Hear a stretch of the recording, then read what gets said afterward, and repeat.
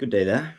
On my little YouTube channel, I've done a few recordings of poetry. Poetry I've found, poetry I've long known, which I find interesting and I love and adore, and has particular qualities by poets who themselves are outstanding or not very well known or very well known, doesn't really matter.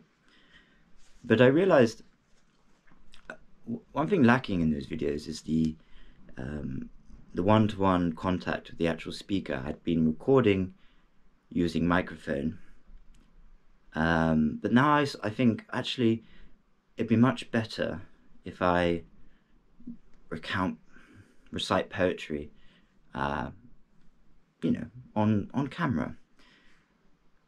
The poem I'm going to recite to you today is one I've already recorded for my little YouTube channel, and it's a Subaltern's love song by John Betjeman. This is my copy of not his complete collected poems, but just a book that came out in the 50s, cataloguing some of his recent poems. I didn't discover this poem in this book, but I can't remember how I came across it, but I absolutely adore it because it goes through that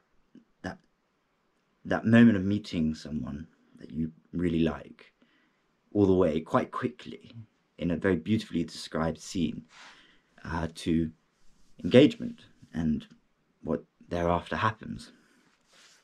Anyway, I know the poem off by heart, but in front of the camera I don't know if I'd be able to recite it by heart. So it's one of those things, you say, oh, I know this poem off by heart, and then when you're talking to someone who likes poetry, and then they say, oh, God, can you recite it? And you start to recite it, and then suddenly you catch your tongue and you can't get there. And it's funny, even in front of the camera I feel slightly nervous, but I hope to get it right. So here goes. A Subaltern's Love Song by John Betjeman. Miss J. Hunter Dunn, Miss J. Hunter Dunn, furnished and burnished by Aldershot's son, what strenuous singles we played after tea, we in the tournament, you against me. Love 30, love 40, O weakness of joy, the speed of a swallow, the grace of a boy. With carefulness, carelessness, gaily you won, mine weak from your loveliness, Joan Hunter Dunn. Miss Joan Hunter Dunn, Miss Joan Hunter Dunn, how mad am I, sad am I, glad that you won. The warm-handled racket is back in its press, but my shock-headed victor, she loves me no less. Her father's Euonymus shines as we walk, and swing past the summer house buried in talk, and cool is the veranda that welcomes us in to the 6 o'clock news and the lime juice and gin. The scent of the conifers, the sound of the bath, the view from my window of moss-dappled path, as I struggle with double-end evening tie, for we dance at the golf club, my Victor and I. On the floor of her bedroom lie blazer and shorts, and the cream-coloured walls are betrophied with sports. And westering, questioning, settles the sun on your low-leaded window, Miss Joan Hunter Dunn.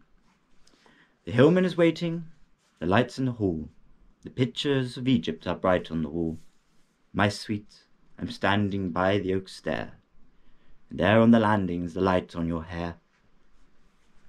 By roads not adopted, by woodlanded ways, she drove to the club in the late summer haze, into 9 o'clock Camberley heavy-wood bells, and mushroomy, pine-woody, evergreen smells. Miss Joan Hunter Dunn, Miss Joan Hunter Dunn, I can hear from the car park the dance has begun. O full Surrey twilight, importunate band, O strongly adorable tennis girl's hand. Around us are rovers and Austins afar, above us the intimate roof of the car. And here on my right is the girl of my choice, with the tilt of her nose, and the chime of her voice, and the scent of her wrap, and the words never said, and the ominous, ominous dancing ahead. We stayed in the car till 20 to 1, and now I'm engaged to Miss Joan Hunter Dunn. lovely, isn't it?